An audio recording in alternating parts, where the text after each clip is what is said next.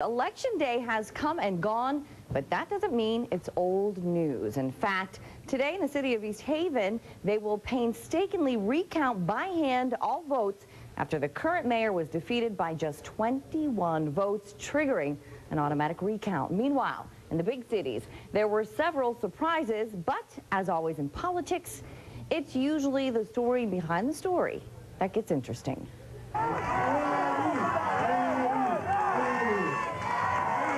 Election night proved that despite a criminal investigation into work done by a city contractor at his Hartford home, Mayor Eddie Perez is still strong.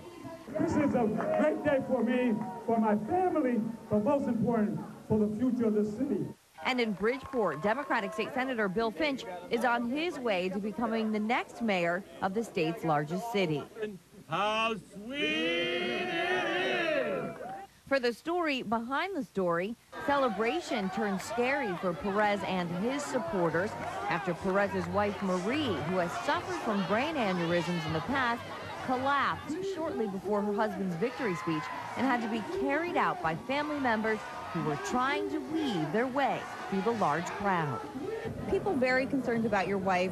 She has been sick in the past. Can you bring us up to speed on how she's doing? It must have been very scary for you too. Again, it was just, she just fainted, and we had EMS personnel check her out. She's doing fine. She's had similar episodes like this, and I think it was a long day. We've been out since 6 o'clock. She's been with me all day. Meanwhile, for the story behind the story in Bridgeport, Chris Caruso still believes he should be the mayor. While he lost his battle in the state Supreme Court to hold a new election, he won, in essence, with the fact that the justices agreed to take up his claims of voting irregularities from the primary election, which means there possibly could be a second general election in Bridgeport. That the people of this city and the people of this state cannot have justice to its highest court, then where do they seek that justice? Where do they get that justice? Also along the shoreline, a major upset in East Haven. Democrat April Carpone-Allman ousts the longtime Republican mayor as long as today's recount holds up her 21-vote lead. I hold out hope. I feel that the machines are very accurate.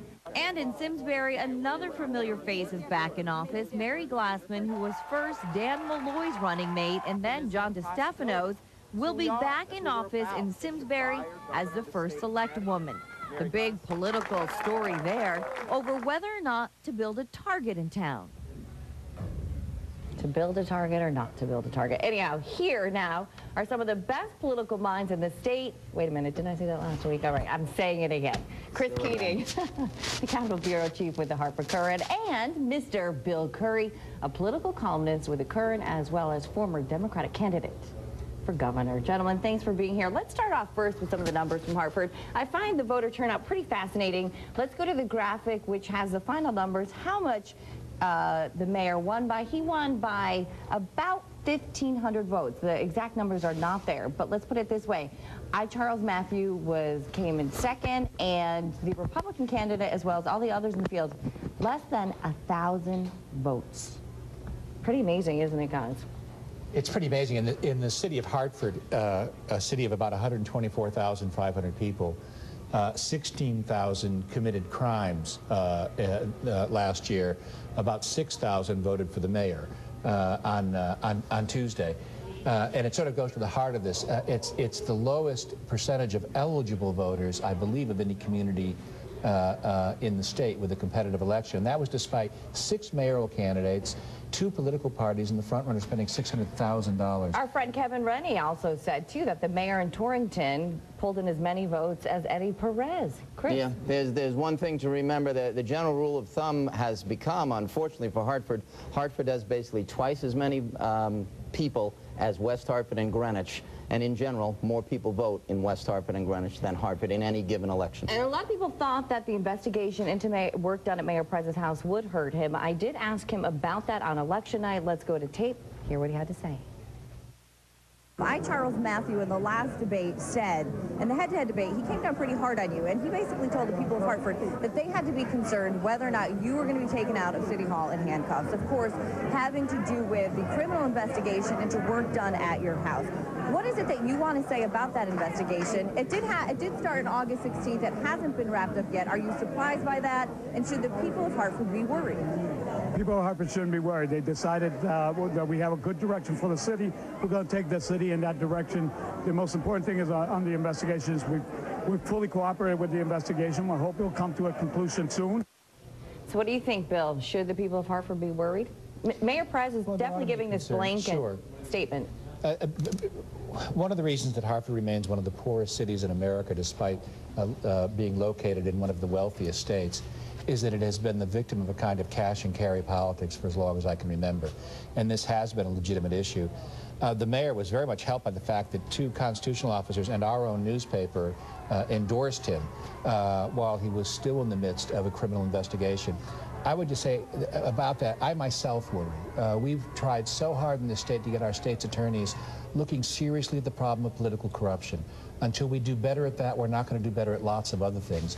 It makes it pretty hard for those state's attorneys now to turn around despite that and conclude their investigation. Chris? Yeah, I think the bottom line is Eddie Perez has been the mayor for 6 years. He's the best known person in the race. I guess he had the best political operation in the race, and he won. Okay. That's basically why he won. Moving on to the largest city in the state, Bridgeport. The story behind the story there has to do with Chris Caruso. He took his case to the state Supreme Court a few days ago to postpone the general election. That did not happen. Chris, sum that up for us, though. The justices said essentially we'll have a hearing after the fact. Right. There will be a hearing basically almost the day before Finch is sworn in. So there will still be a hearing. The justices were very reluctant to stop an election, which normally they would never stop an election. But there will be a hearing on November 30th, basically on the merits, which basically Caruso says they cheated to beat him in the primary. So essentially it could have a reverse domino effect. What if the justices say, okay, there's going to be a new primary, Caruso wins that, then they have to have a second general election. Bill, though, you think Caruso perhaps was robbed of the primary. You believe that maybe he should have won. Well, you know, one of the things that happened there was that when they tried to get a hearing on the facts, the Superior Court judge didn't give them a hearing on the facts, and the Supreme Court said, well, we don't have the facts in front of us because you didn't have a hearing, which put him in a kind of a no-win situation. But look at Hartford and Bridgeport, our 2 largest cities, each with a legal cloud of a different kind. You can think back to Ohio or Florida. There's a problem with the courts dealing with the electoral process that really needs a lot more consideration than we've given it.